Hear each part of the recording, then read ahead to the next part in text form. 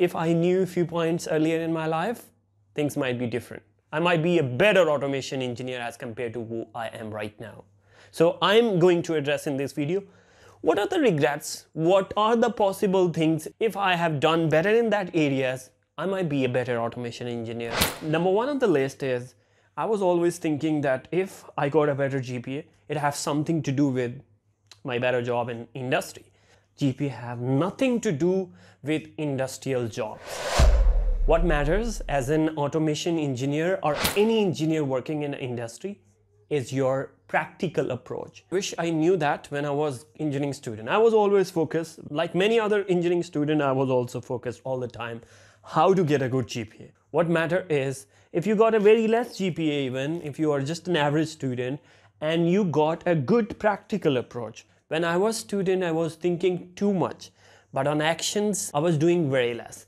So procrastination is the biggest disease that you might have in your life.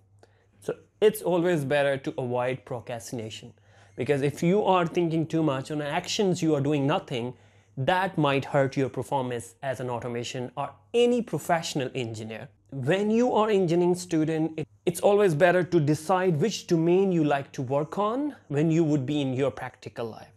I wish I should start focusing on control system more when I was engineering student. The first thing is selection of your domain. If you know early that which domain you are going to go through, for sure it's going to be more better to focus on those subjects which actually helps you to become a better control system engineer.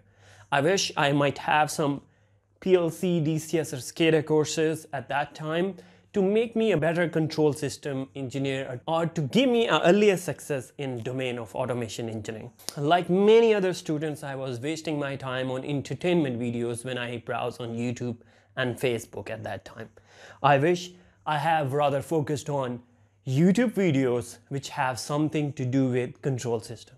I might have seen some PLC related stuff. If I have focused on PLC related stuff, DCS or SCADA related stuff at that time, a communication protocol, that might have a very good impact in my career. Stop thinking, just start doing it. Like if in the case you got in that video and you are thinking that I might be improving that, then improve it from now onwards.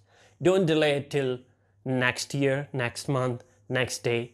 It is not gonna come. That's all for today. If you like this video, hit the like button, and if you haven't subscribed this YouTube channel, consider subscribing.